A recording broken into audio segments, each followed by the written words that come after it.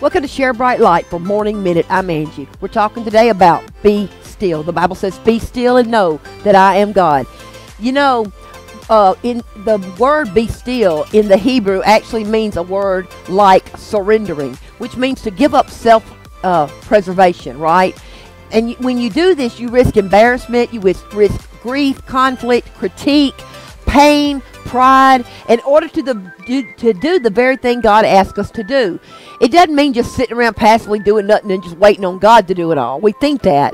In the Bible, we see several men and women who were initially resisting God. You know, He called them to do something, and they were totally reasonable, understandable excuses. We see Jeremiah saying, I'm too young, I don't know how to speak. We see Moses saying, I'm just a nobody, I can't lead the Israelites out of Egypt. We see Mary saying, how can I be pregnant? I've not known a man.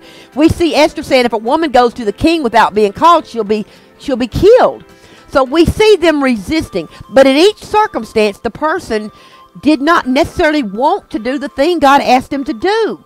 They didn't want to risk failure or death or public shaming.